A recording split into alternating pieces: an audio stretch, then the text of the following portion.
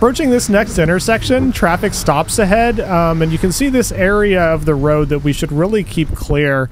And it seems like autopilot actually kind of knows to do this. You can see it highlighting some vehicles that are approaching, it's almost thinking that they may turn left here, and it's actually leaving them room. This is something I've never seen before.